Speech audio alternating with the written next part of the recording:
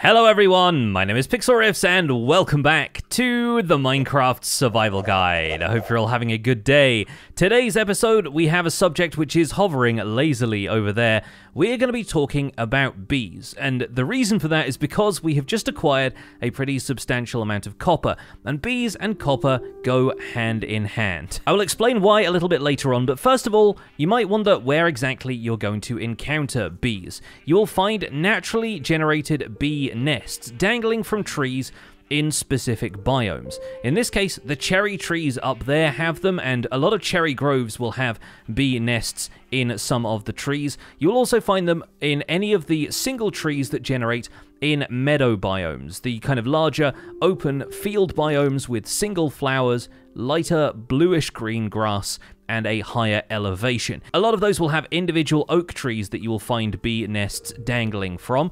They are more likely to appear in flower forests like this one than they are in regular forests, but you'll also see some bee nests dangling in regular forests as well. And lastly, mangrove swamps of all places, because they have that kind of natural swampy insect life vibe about them, are places where you can unexpectedly stumble upon a beehive, although you might have a harder time doing that considering that they are kind of dense foliage-wise. Now, just like in real life, if you disturb the bees and make them angry, then you are potentially at risk of getting stung. So we don't want to do anything to the hive here. We don't need to do anything with the nest or the bees themselves until we have made it safe for us to do so. And for that, we're going to head back to the house and we're going to grab a campfire. We got some campfires earlier in this season by trading with fishermen, but in order to craft them yourself, you just need 3 logs, a piece of coal or charcoal, and some sticks. Arrange them in the crafting table like so, and you will get yourself a campfire. Campfires can be placed in the world basically anywhere. You can even put them inside a completely wooden house and not be at risk of setting anything on fire. They can also be extinguished, which makes them kind of a neat looking block. They actually end up looking like a wood pile of sorts. You can relight them using a flint and steel, although once again, be careful if you're doing that inside a completely wooden house. You don't want to set fire to your floorboards by mistake. And in order to pick a campfire back up, you will need a silk touch tool. Ideally an axe, but in this case, I'm going to use a pickaxe. This will return the campfire to your inventory as a lit campfire block. If you put it back down again, it will stay lit, and even if you extinguish it and then pick it up with a silk touch tool again, when you place the campfire back down, it will light itself again. You can extinguish it with a bucket of water as well, incidentally, so that's another option that you have. But if you break the campfire with a non-silk touch tool while it is lit or extinguished, you will just get 2 charcoal back. While that seems like an interesting way of getting hold of charcoal, it's actually much less efficient than just smelting the 3 logs that you used to make the campfire in the first place. Another neat use of campfires, though, is their ability to cook food without consuming any fuel. We've talked about smokers and furnaces a little bit in the last couple of episodes, but a campfire will actually let you right-click on it with some uncooked food. Any kind of food that can be cooked, even baked potatoes and stuff like that will count. And after a while of smoking and just being arranged around the fire like this, these 4 items will pop off fully cooked. And while it is a little dangerous to step into the campfire, you will take a little bit of fire damage from doing that. All of the items will pop off around the campfire, and you should be able to collect them simply by carefully walking close enough. There we go, we got a couple of steaks popping off, and there it is. We've got all 4 of that steak back. While we're on the subject, another fun fact about campfires is that they give off this plume of smoke rising up into the sky. Typically, that will only rise for 7 or 8 blocks before it starts to evaporate. If you put a block directly over the top of the campfire like so, some smoke particles can rise through it, but if you put a block 1 block above that, even without the block in between, all of those smoke particles will get stuck, and the campfire smoke will start to rise again once you've removed any obstructions from it. If you want the campfire smoke to rise even higher, you can place a hay bale underneath it. And now, as you can see, the smoke from the campfire continues to rise and doesn't become transparent until it's 2 or 3 times the height it originally was. So it's entirely possible to do really cool things with campfire smoke if you wanted to have beacons on the nearby hilltops, that kind of thing. Anyway, after that introduction to campfires, we are going to use them to help us safely harvest the product of these bee nests. If I pop the campfire down on there, the smoke will rise into the hive, at which point we have two different options. We can right-click on this bee nest with a glass bottle to harvest the honey, or we can right-click with a set of shears to harvest 3 honeycomb. And the bees will not be aggressive towards us. When bees do get aggressive, their eyes will turn red, they will follow you and attempt to sting you. When they do, the sting will deal a little bit of damage and inflict poison for a few seconds, and then the bee will die shortly thereafter. But in more peaceful times, you'll notice these bees flying from flower to flower, acquiring pollen on them as they do. You'll notice that the pollen even drops off them in the form of these little light particles. And after buzzing around for a little bit like this, they will eventually return to their nest where they will work on making some more honey. Right now, this hive is no longer full of honey since we sheared the honeycomb, but after bees have returned to it a couple more times, it should fill back up with honey again, and we can harvest that for either honey or honeycomb. Obviously, right now we're in an environment where there are a few other bee nests around, and so if I'm getting impatient and I want a bit more honey or honeycomb, I can just simply seek out another bee nest in the area. For example, there's this one here underneath this cherry tree, and it doesn't look like any bees are at home right now. They have a tendency to wander off. Bee pathfinding is a little inconsistent. They don't tend to return to their hives if they end up a little further afield. But with the honey dripping from this hive, I think we'll probably go and get a glass bottle so that we can fill that up with honey. We've got plenty of those lying around from our potion brewing experiments. And honey can be acquired by right-clicking, there we go, with an empty bottle, getting us the Be Our Guest advancement. If you look that up in the Advancements tab, I believe it's under Husbandry, there we go, it prompts you to use a campfire to collect honey from a beehive using a glass bottle without aggravating the bees. So campfires are really the key to safe interactions with bees like this. Now, honey is a foodstuff. It will restore a little bit of hunger, but it can be drunk even if you are not hungry because it has the additional effect of relieving the poison status effect. It will only remove poison though, so for other status effects, it's important to return to the cows for a bucket of milk. But if you end up getting poisoned by bees and you've swiped their honey, you can drink the honey as a last resort to dispel that poison effect. Now, as I mentioned, it seems like the inhabitants of this bee's nest have deserted it. I don't hear any buzzing coming from the hive. There don't seem to be any bees around except the ones that have taken home in the flower forest. It may be that they just had a hard time pathfinding back to it since it was up here in the tree. So with my Silk Touch tools, this is most effective with a Silk Touch axe, but I may as well grab it with a pickaxe. We are going to break that bee nest. It looks like it fell down here onto the mountainside. There we go. We have ourselves a bee nest right here. Bee nests are really quite a pretty block. I kind of like using them as a building block occasionally because they've got a nice side texture.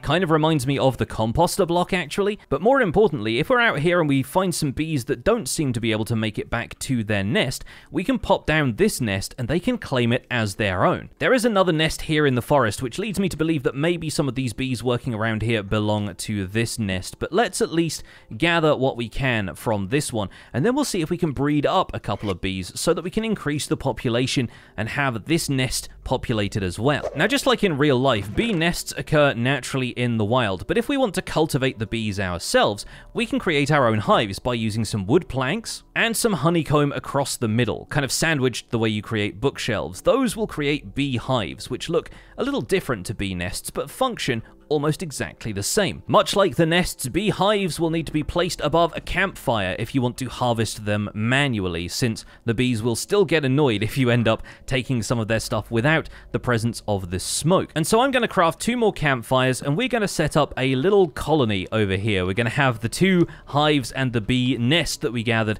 in the middle, and we're going to try and encourage these bees from around here to breed. To do that, I'm going to grab some flowers from the nearby flower forest biome. Any flower will do. Bees are attracted to basically anything that you can put out here, and these bees over here have already refilled their hives. They're looking pretty industrious, but this bee right here is now following me around since I'm holding a flower in one of my hands. There we go, we found another one, and now these 2 bees are following us with our flowers in hand. We're going to draw them back over towards these hives, and we're going to right-click on each of them with a flower. That will encourage them to breed, and they'll produce a tiny little baby bee, which actually look exactly the same as the adult bees if you get close enough to them. It's all a matter of perspective. The bees will be encouraged to stay in the area by the presence of flowers, and then they will return to the nearest nest or hive, as the case may be, and when they pop out of the hive again, they will have increased the honey level in that hive by 1 point. We can actually take a look at this in the F3 debug screen, where on the right-hand side there, it will say the honey level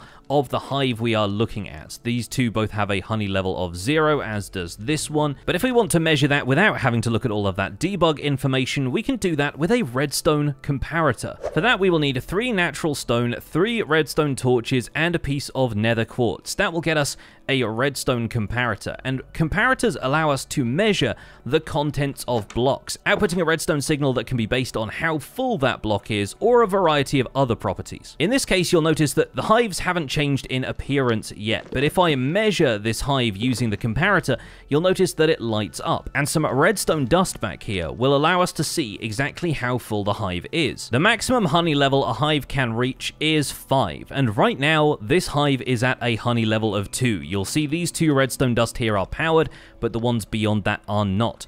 That indicates that the bees have been in and out of this hive twice. When they return to the hive with pollen, they will work in there for a little while, and when they pop out again is when the honey level of the hive changes. Of course, the wandering trader is going to do his best to get in the way of that, but there we go. The baby bee and the adult bee have just popped out of the hive, and both of them have been working in there, increasing the honey level to 4. The bees will pay one more visit to the hive, and once they pop out, you'll notice the honey level increases to its maximum, and this hive will be ready to harvest. The honey in there will be at capacity. Bees will also always return to their hive when night falls, so keep an eye on the time and you should see the bees return, and they'll pop out the following morning after we've had a sleep. There we go, it's a good morning from the bees, and our honey level is now at maximum. You'll notice this is reading a 5 signal strength now. The front of the hive looks like it is full up of honey, and you'll notice those drip particles popping out of the bottom as well. So we can right-click on that to acquire some honey. Once again, making sure the bees aren't mad at us because we've got that campfire underneath. And the bees will just continue to work in this way, returning to their hives and producing more honey for us. One downside to this behavior, which I believe is still the case, is that whilst bees are working in the hive, their age doesn't continue to tick over and any cooldowns that they have are paused. So it may take a little bit longer for that little bee to grow up into a full-size one and for us to be able to breed the 2 adult bees to increase the population some more. But in the meantime, we can take a look at some ways we can automate the collection of products from these hives, which is another great way of avoiding the bees getting angry at you. By crafting a dispenser, we can have the glass bottles or the shears used on this hive automatically once it produces enough honey. To do that, we can use this comparator signal readout that is tracking how full the hive gets, and we can simply have it wrap back around into a dispenser that's going to automatically shear or use a glass bottle on the hive once it reaches its fullest honey level. To do this effectively, we are going to need some glass, so I'll quickly smelt a small batch of that in this furnace. We're going to attach a plank to the side of this redstone dust, allowing the dust to flow up on top of it. We're going to place a glass block there so that the signal will not get broken by us wrapping it back around onto this block here. From there, we're going to place one more wood plank here. We're going to have the dispenser facing downwards into the hive, and we're going to add these shears inside of that.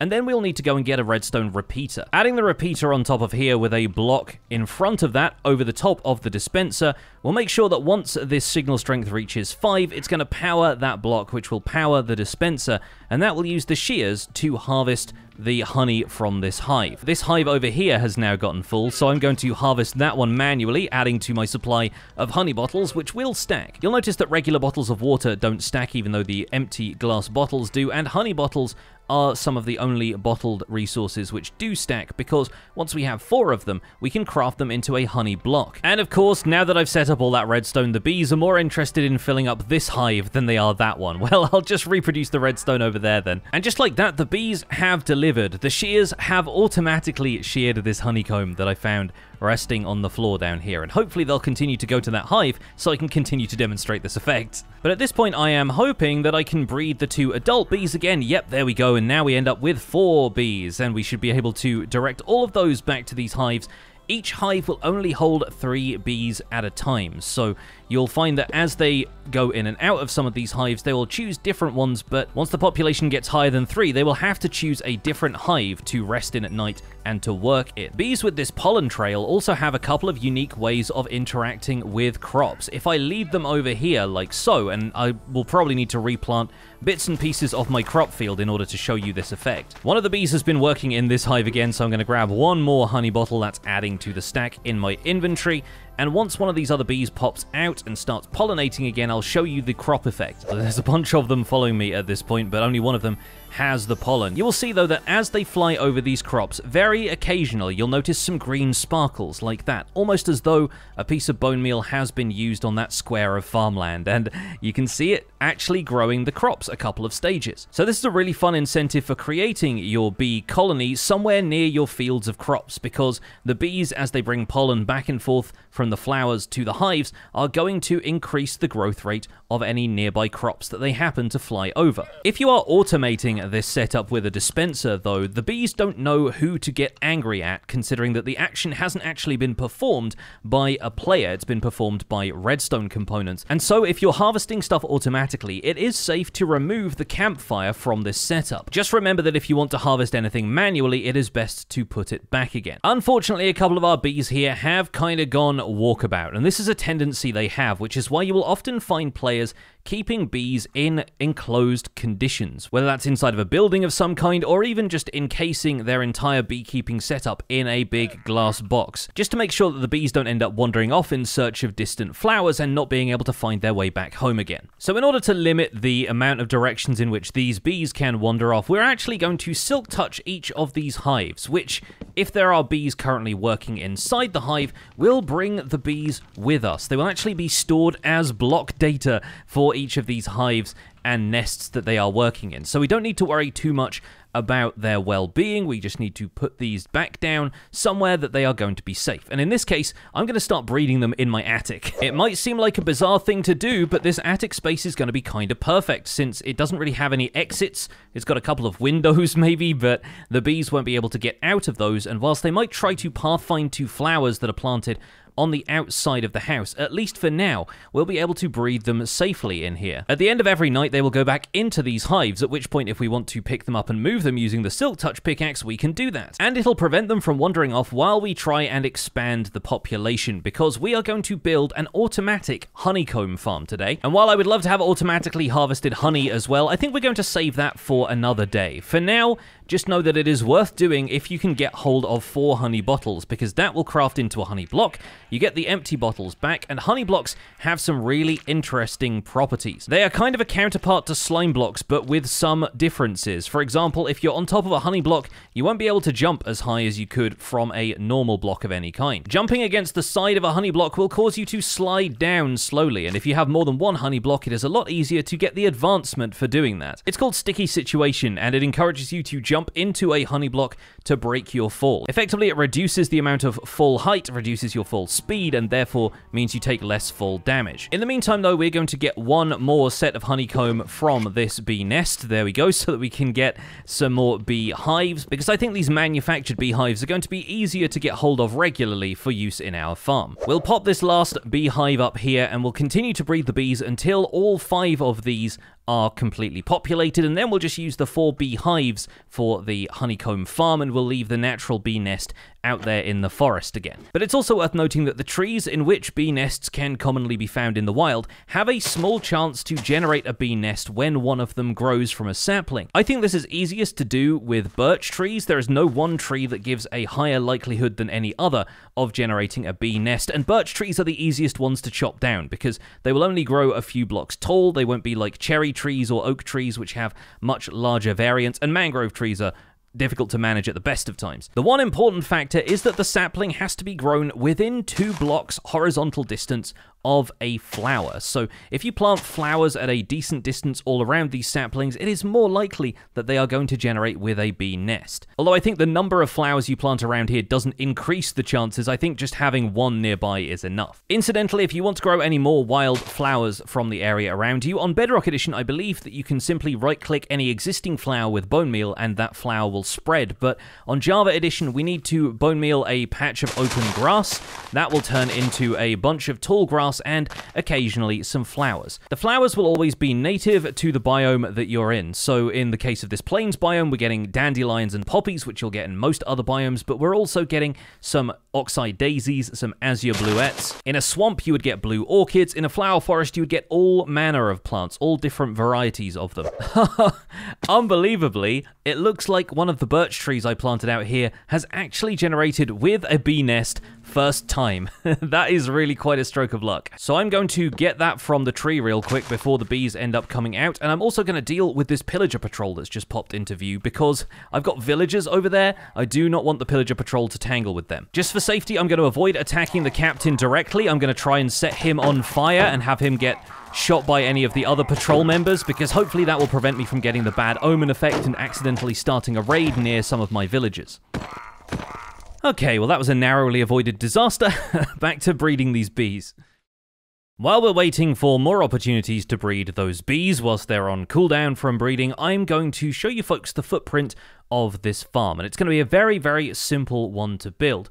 We've just got a double chest down here with space cut around it like so, and we're just going to put hoppers facing into the chest either side here, one here, and then we're going to connect 3 hoppers to this line inputting into the chest. So all of these hoppers are now directed so that anything thrown into them will end up here in the chest. Our beehives are going to go on top of each of these hoppers on the corners, and facing into each one of those is going to be a dispenser. We're going to put these like so. We can put some oak planks on this central hopper here, and we'll probably put some stairs over the top of this one so we can reach the chest. But I think for aesthetics, I think it'll look good if there's oak on both sides of the farm. We will plant a flower on the grass blocks here and here, and then either side of that, we're going to fill up this area with glass. Glass is going to go over the top as well, but we're going to wait until we place the hives in before we do that. On top of each of these dispensers is going to go a solid block of some kind. We're still using oak planks for this,